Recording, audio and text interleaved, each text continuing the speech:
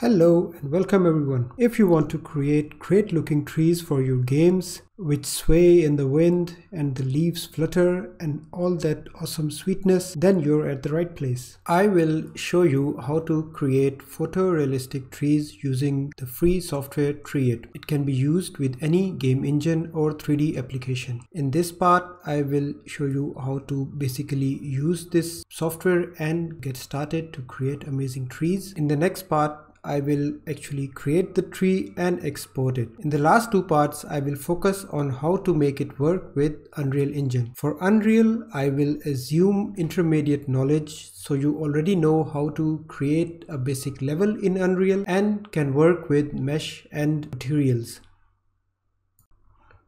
I created the workflow to create trees in this Unreal project. A link to this project can be found in the description if you want to have a closer look. The finished tutorial project can also be downloaded from the link in the description below. If you get stuck somewhere, it can help. The download has the full Unreal Engine 5.1 project as well as the exported trees. So if you don't want to use TreeIt and are only interested in learning how to set up trees in Unreal Engine, you can already start from part 3 and part 4 and use the exported trees from the download. So let's start. To download the software, head to its website. Link is in the description, and you can either use the installer or just download the zip and extract it somewhere and run it from there. One heads up, if you install it, it might complain on Windows for unverified source, but it's just a warning and you can continue. It didn't harm at least my computer in any way. Huge thanks to the creator of this software who provided it free of cost, and you can use it in any commercial or private project. The download will already contain some sample tree projects. If you want more, you can download some more samples from the website, or you can even buy some tree packs from Sketchfab, and this will support the developer too.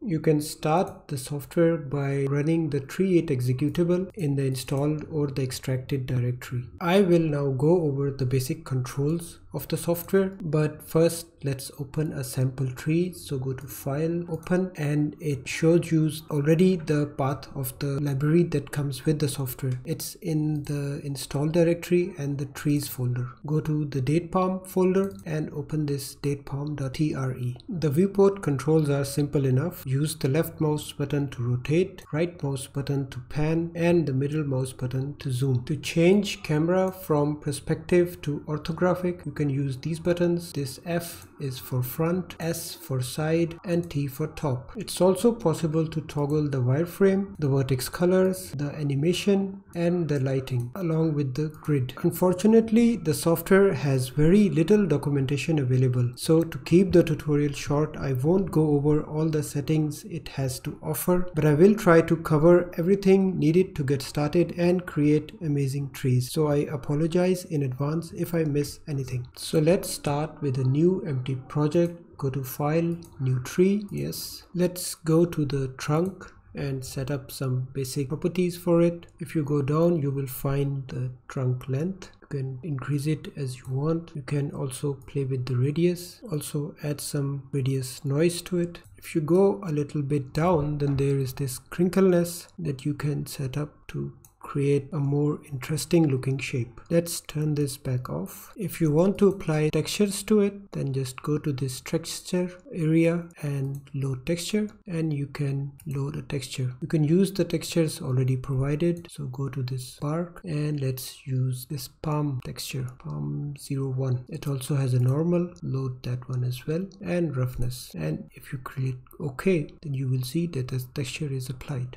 To create some branches, go to this branch tab and increase this counter to add some branches to the tree. To create sub branches, increase this counter. You can play with the length, the radius, and basically a lot of properties that you can work with to create a kind of tree that you like. I don't need branches for this tree, so I will turn it back down. To add leaves to your tree, go to the leaf tab and increase this count. If you have some branches, you will see that the leaves are added to those branches. For starters, I will reduce the leaf count to 1 to first get the basic leaf shape that I want. As I am trying to create a palm tree, so the leaves should look something like that. So let's start with the segments. So I will put the value 12 here and sides 4. And by the way, these two values define the density of the mesh, and they are present in branch as well as the trunk tab. So you can use it to optimize your mesh. If you turn on wireframe, you can see how this property directly affects the density of the mesh, and this will then affect the quality, and performance can be fine-tuned from these. So I will now go to the scale part and set the length to 240 and width to 145, and I will also increase the length increment to 140 and width increment to 80. Let's now go to the distortion part, and in this bend mode, change bend min to -40, bend max to -40 as well. Set leaf turn mode to randomize, turn minimum to -25, turn max to 25, bend turn curvature to 20. And by the way, these properties, I just know the values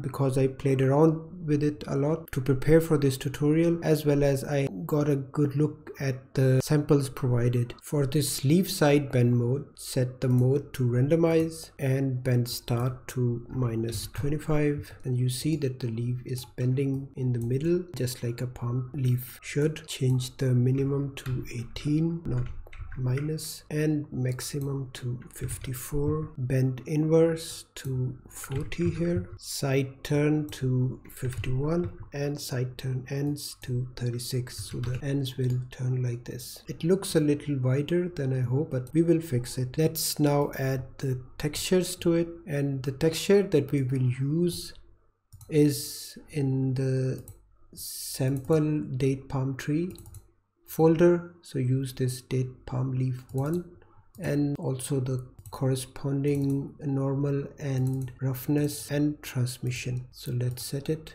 This is the roughness and the transmission. Okay, let's turn off the wireframe for now and check this vertical wrap. Okay, so now let's decrease the width a little bit in the scale. As we know that the date palm has all the trees at the top, so to change the position of the leaves, go to the leaf position rollout. Let's increase this position minimum to take the leaf to the top, and then this step frequency and target frequency. This will affect it when we have more than one leaf. So let's add more leaves to the tree. Just increase the leaf count and it will randomly distribute the leaves in the position that we have defined. Let's change this back faces to double-sided so that they look a little more solid. Go to the orientation tab and change the leaf pivot a little bit, and also change this pitch a bit. Let's change this yaw. Okay, so now they look a little better distributed. And this roll, let's see what effect does it have.